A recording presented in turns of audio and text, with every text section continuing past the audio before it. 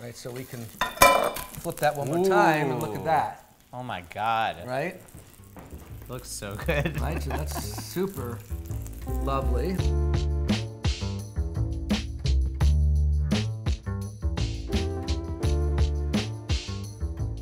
Here in the Food 52 video studio with Ivan Orkin. That's me. One of the preeminent ramen chefs in New York. One of the most well-known ramen chefs in Japan, I'd say also. Yeah, no, don't be modest. I'm here with like a ramen hero today, so I'm very excited. I'm excited today too. We're cooking okonomiyaki. Right. And we're featuring a recipe that's in your new cookbook. Yes, my new cookbook. I'll just show you. How would you describe okonomiyaki to people who might not know what that is? Well, I mean, the simplest way is that it's a savory pancake from Japan, right? It's a pancake. Usually, it's a very simple, quick batter, filled with cabbage, and then the world is your oyster. Right. You know, those are my favorite types of recipes. Is when there's sort of a basic thing that you can work off of, and then almost a blank slate to get as creative as you want to. So for today, we're gonna be working with cabbage and also this sliced pork belly.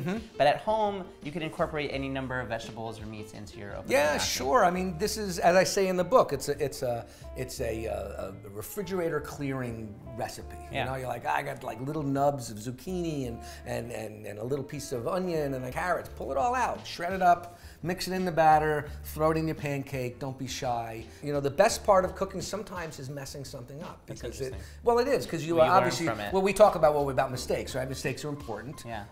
Because you learn from them. And I think that one of the good things about messing up in the kitchen is, especially if you burn something and it's embarrassing, you never forget.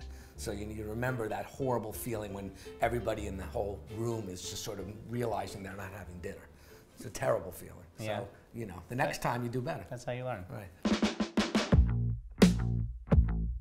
All right, let's get started. So essentially, this okonomiyaki is a batter with vegetables in it that then be cooked in the pan with meat, without meat, with eggs, with all kinds of things. But we have to start off with our the basic beginnings, right? I like how you mentioned earlier it's sort of a way to clean out your fridge. It's one of those like, well, what do I have that's left over? What can I get rid of? Throw it in your pancake, basically. Yes. Right. So we can just cut this guy up.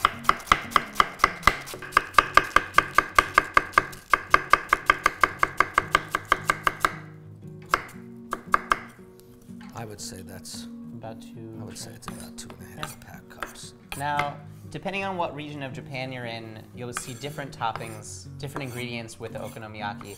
Is cabbage one constant sort of through it all? It's definitely a constant, but once again, I really do think this is something that there's no hard and fast rule on. Right. And so I'm from the Tokyo area where they don't really eat okonomiyaki. They go to okonomiyaki restaurants, but if you go to Osaka or to Hiroshima, people they'll talk about their feelings and what they love and don't like. And those are the two regions that are most known for this dish, you'd say. Yeah. Okay. So now we have our veggies here, right? Yeah. And we're gonna take our bowl and we're gonna mix our 1 cup of flour. Yeah. And our... It's actually a very simple it's flour, baking powder. Yeah. Okay, look at that. The sugar and the salt is together in one bowl. We're gonna add that too, right? Take our little whisk and mix it all around here, right? Always mix up your dry ingredients, right? Otherwise, it might taste funny. All right, now we're gonna do our wet ingredients. 1 egg. Yeah, some water. You know, when I have a bigger measuring cup, I just mix everything in the measuring cup and whack it around, you know. There you go. One less thing to clean when you're working in your home kitchen. I live in the burbs, so I have a big kitchen, but my friends who live in the city are always looking to have fewer dishes. Me, I don't really care.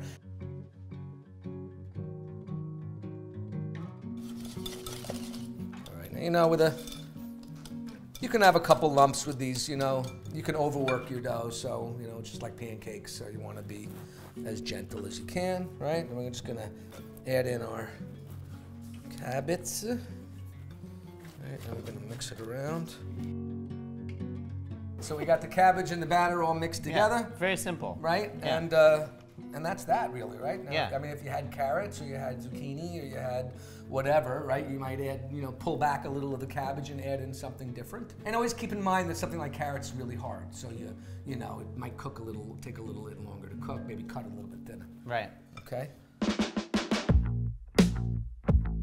All right, so here we are now. We're geared up. Everything's. Did you believe how fast that was? Easy. Right? I mean, seriously, it was like 3 minutes. Yeah. I mean, you could make this in 3 minutes.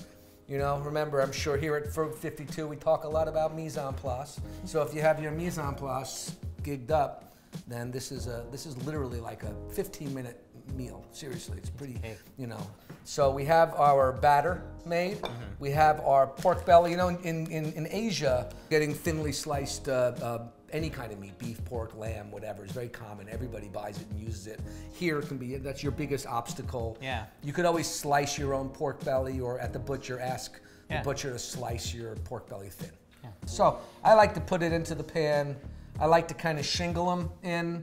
I think in the cookbook, I say 3 strips, which is fine, but you could also just do whatever size pan you have, and you could just start it like this. It's in a bit of a rectangle, but that's fine. It'll flop over.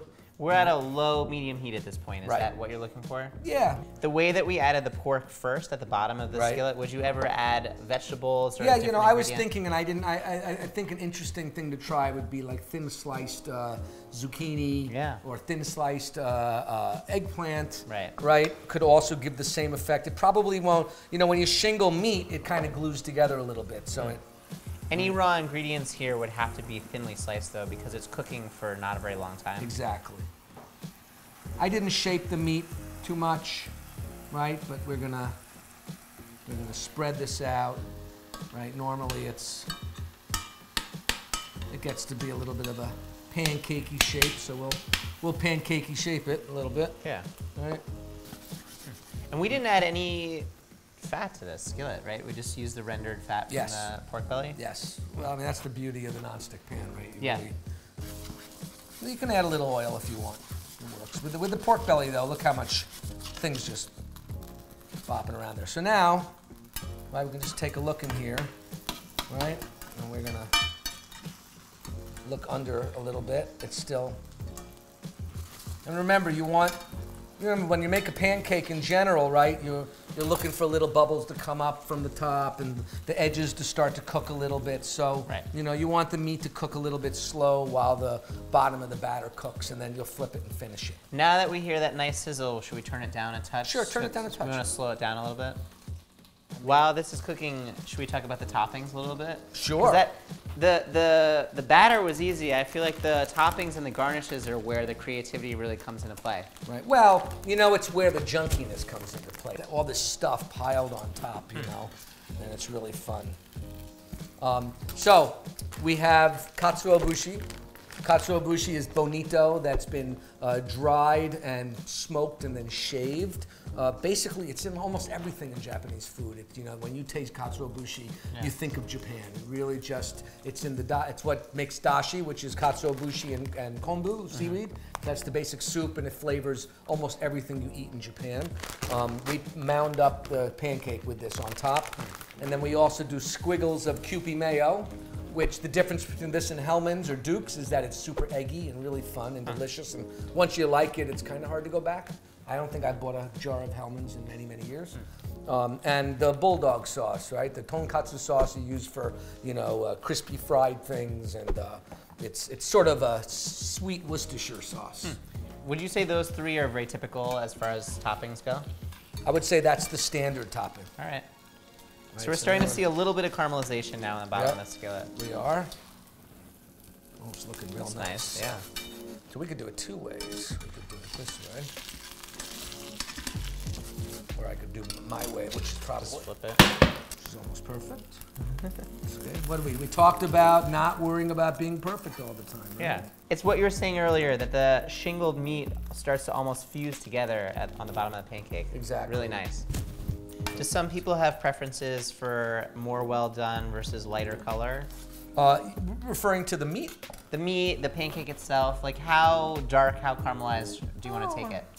I mean, I think that caramelized meat is pleasing. I mean, you don't really see it once it's dressed. Right. You're not really looking at the coloring of the meat anymore, but Right.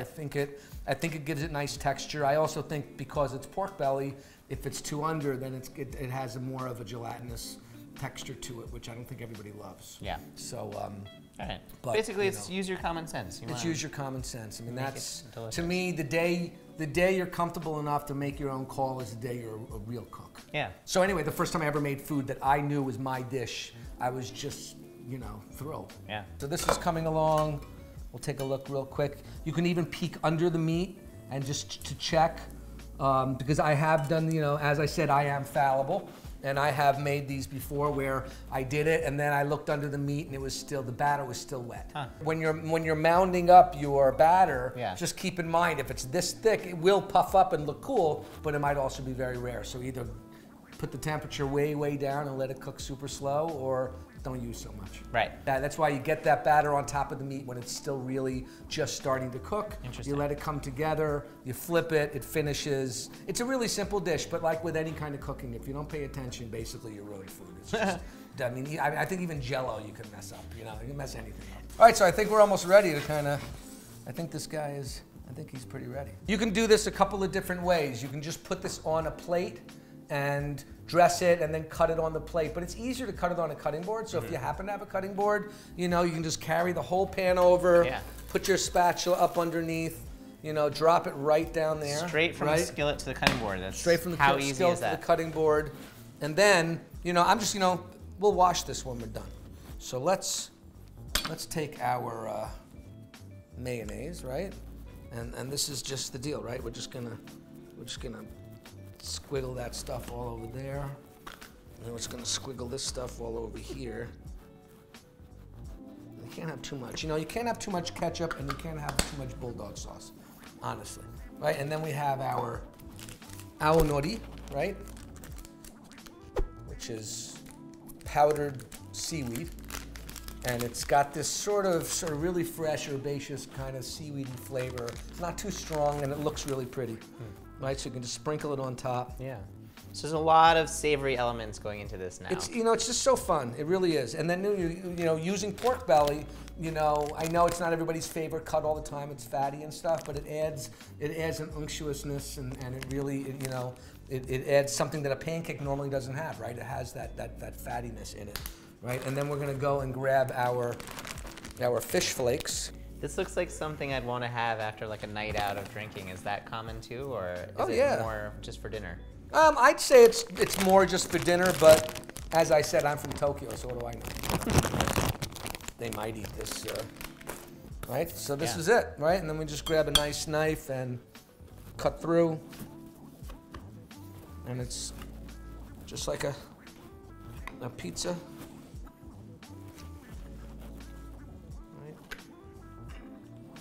Perfect.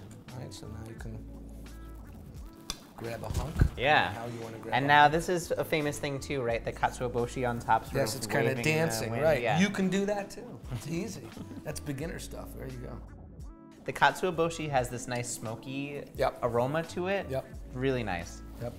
So dig in, man. All right.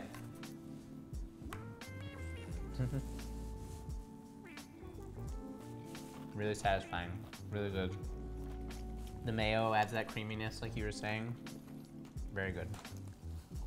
This is also something you can have friends over, for dinner, and you can serve this as a pre thing, or it's great watching the football game. Yeah. It's really easy to make, and if you set it up, so you got your cutting board, your knife, and you just make it and plop them down, and then start another one, and then cut it up and send it out, and it's really just a pizza, right? It's great for groups because if you have a big batch of batter, let's say you can make 4 or 5 pancakes from your batter, you send one out with pork belly, you send another out with zucchini, you send another out with like squid or udon noodles. Yeah, you can have absolutely. Whatever you want. This is great. So it's a lot of fun. Easy and delicious. Yeah. And that sort of gets to the heart of your book. You talk about cookability in the beginning of your book. Some cookbooks, people like to just sort of browse and get inspired. These recipes are meant to be cooked, and that's something I really like. So we've seen the standard, typical okonomiyaki pancake. Now we're going to show how you can sort of add some variety to it, customize it, make it your own. Right. Well, you know, this is actually a really simple version we're going to do. My wife said, bring these. So, you know, this is beni shoga, which is sort of it's a ginger, right? Colored red. It's not. It's a little different than sushi ginger. It's a little sharper. It's cut thicker. But when you bite into it, it has this really pleasing sort of burst of gingery spiciness. Can we taste a piece now? Yeah, absolutely. I'm curious how it compares to the sushi ginger. Oh, it's totally different from the sushi ginger. But this is a very common topping in all kinds of food in Japan. I see what you mean, sharper. Yep. Like a little more aggressively salty. Yep. And also acidic, I guess. So I'm not measuring this out, but why don't you guys at home kind of have fun with playing around. You can taste it first, and if you love it, put a lot in. If you don't love it as much, if you hate it, don't put it in. Yeah. Right, so we'll mix it around in here. We probably used about 1/3 of the batter. So I mean, I think this recipe can make about 3 pancakes, roughly, okay? So I also brought some tenkatsu. When you make tempura, you have little bits that float, that come off of the vegetable, and that float to the top. And in Japan, in the oil, you're frying something. and you scoop those out and you save them, and you can use them for all kinds of applications. You can put them in soup noodles. Yeah. You can put them as garnish, and they're really nice in here. So that was a tablespoon. I'm going to do another tablespoon. And when you put this in the batter, it gives you like this little kind of fun crunch. All right, so we're going to lay these guys down again, starting to make some noise, right? So, and you added those tempura pieces directly into the batter. Yep, directly into the batter. Do they stay crispy, or do they start to? They stayed crispy the other day when I did them. I liked it. All right. Easy. Such a great technique. Lay down the pork belly, add the batter on top. Yeah, it's super fun. Yeah. Super easy. You can add cheese, you know, at the end, you know, when you're just ready to flip it over, you can add it and then flip it, and it'll be nice and crispy cheese on the bottom. Sounds great. You know. Right. So. There we go. All right. So. That looks so good. We'll flip it again, and we'll look at the cheese. Yeah. In a couple of minutes. So now that this pancake has the ginger and the tempura batter, right? Would you still add all the toppings that you added to the first pancake? Absolutely. Okay. Yeah, no, you got that. That always goes. Yeah. You know, it's what makes it taste so good, right? So we can flip that one more time and look at that. Oh my God. Right? Lovely. Yeah. It looks like our pancake is cooked through, right? Yeah. All right, so we can. You know what? Why don't we do it cheese side up this time? Mm-hmm. All right, and then we'll go with some topping again. We use Monterey Jack cheese here. Are there any other cheeses that you would use? Well, you know, in Japan, believe it or not, Japan probably has as good or better cheese than America. But they usually use what they call white cheese. Like cheese from Hokkaido, which basically means it doesn't have all that much flavor, but it melts really nice. Right. And so really melty cheese is nice. Monterey Jack's always a nice option because it's a relatively mild cheese. And it melts pretty evenly, you know? Yeah. So that's usually my choice, right? So now we have the beni shoga, right? We have the tenkatsu, and we have cheese. So we put a little spin on here, right? And otherwise we kept it the same. All right, you can just crunch this guy up a little bit, and they're really fun. You can put more or less depending on how you feel about it. Everybody is. Now that I know how good the first one tasted, I'm like, can't wait for this one. So here we go. So now all right, Chef, thank you so much. See if there's a big difference or not. Yeah, fun. Right? Get the ginger. Probably could have taken more cheese. Yeah, you know what? It was subtle there with all the other big flavors. It looked beautiful. Yeah, it did look beautiful. The combination of all these bold, savory flavors is just fantastic. It works, right? Oh, it really works. More than works. Yeah, I mean, really this is a true pleasure to eat. Yeah, and like you said, you could also probably add a little, little tiny ringlets of squid, at the end, or or shrimp, or there's a lot of, you could really just, if you could just open yourself up and not worry about it. I wish I could just put it in your brain that it's okay. Yeah. Because I'm in this 30 years and I do worry about it too. But when I don't and I just let myself go, yeah. I find it to be so fun. Well, that's great advice to the home cooks out there. Yeah. Please go to Ivan's restaurants. He has 2 of them, one on the Lower East Side and then one in Midtown on the West Side. Gotham West Market. Yeah. Yep. Please do. Yeah. And pick up the book. Remember the Guy Gene cookbook, and check out my Instagram, Ramen Junkie. Yeah. I give lots of tips on cooking and on where I like to eat. Chef, this was so much fun. Thanks again. Thank you. All right. For the folks at home, if you're getting creative out there with different toppings, leave a comment. I want to hear what ingredients you're using in your okonomiyaki.